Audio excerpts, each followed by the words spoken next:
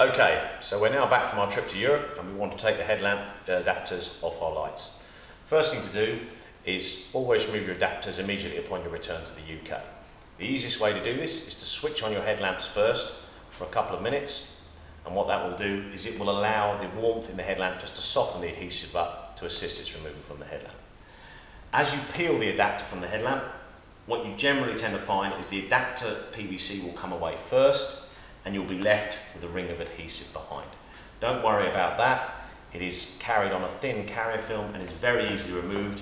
Just get your fingernail under the edge and drag the adhesive carrier film from the light as a separate operation.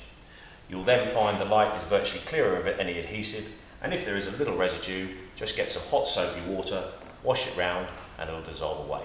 If there are the odd stubborn residue, you can use methylated spirits. Please do not use white spirit as it can attack the modern polycarbonate headlamps. And also being aware that these headlamps are polycarbonate, please no sharp blades or anything like that that could scratch your headlamp.